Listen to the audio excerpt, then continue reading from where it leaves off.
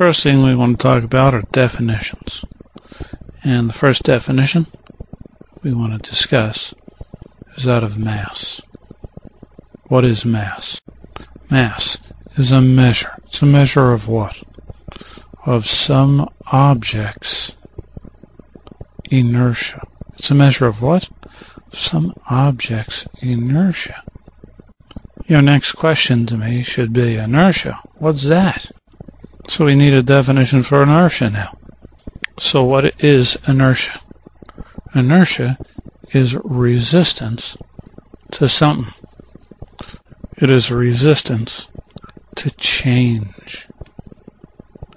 That's it? Just resistance to change? Oh no, it is resistance to change in an object's motion. Resistance. Inertia is resistance to what? To change in an object's motion. While mass measures what? That kind of resistance. What resistance? The resistance to change in an object's motion. So mass does what? Once again, it measures an object's inertia.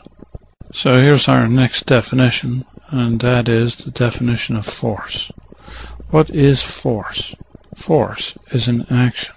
It's a what? It's an action. What is it an action of?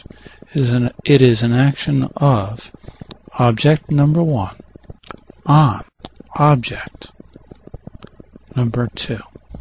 It's an action of object number 1 on object number 2. In statics, the quantities that you deal with are scalar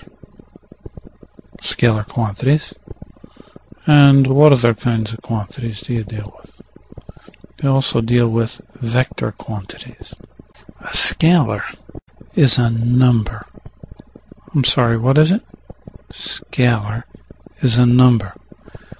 And ain't got no direction.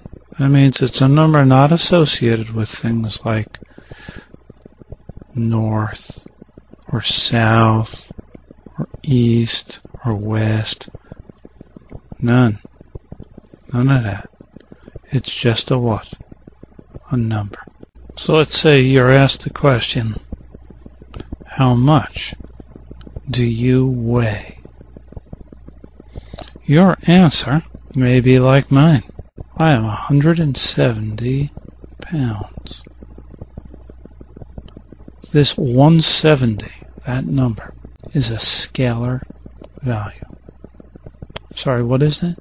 That's a scalar value. Or here's another question.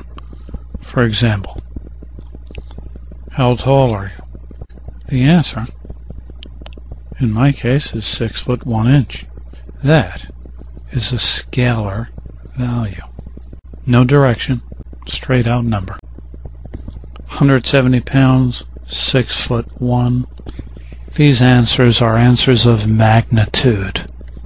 Now, a vector quantity, au contraire, is going to have something else. It's going to have magnitude, just like the scalar, but it's also going to have direction. So it's going to have magnitude, and it'll also have direction. So here's another question. From what direction and what speed is the meteor that's coming our way? So it's asking us two questions. From what direction and what's the speed?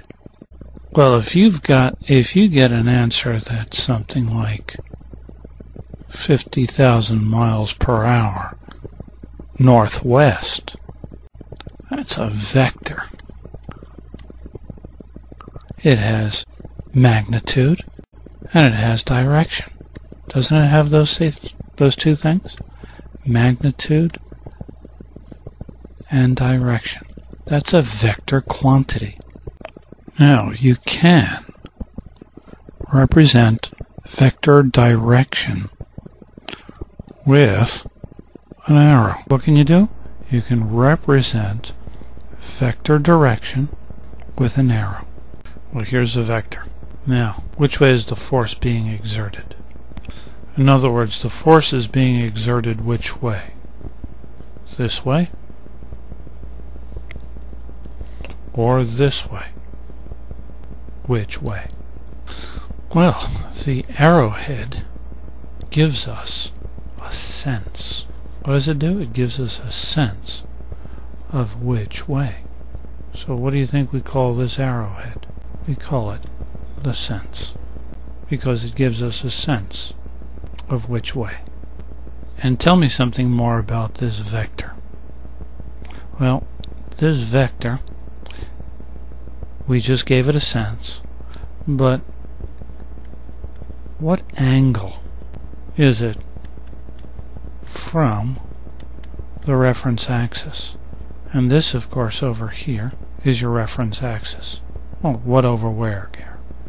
Well, this guy, the blue guy. This is your reference axis. And so what do you say we mark it? This is your reference axis. So what angle is it, that is the vector, from the reference axis? So let's give it an angle of 45 degrees. And we'll call this vector F. And this is how you do it. You write the letter F and a little harpoon. So what you'll have is like a letter, like an F or an R, and of course you're going to have a harpoon on top to indicate a vector. So that would be F and a harpoon, or R, harpoon. In fact, it doesn't have to be just F or R. It can be any letter. So a little bit of a review. The most fundamental quantities that are used to describe other quantities in statics are scalars, like mass and time. And these guys are represented by lowercase m and lowercase t.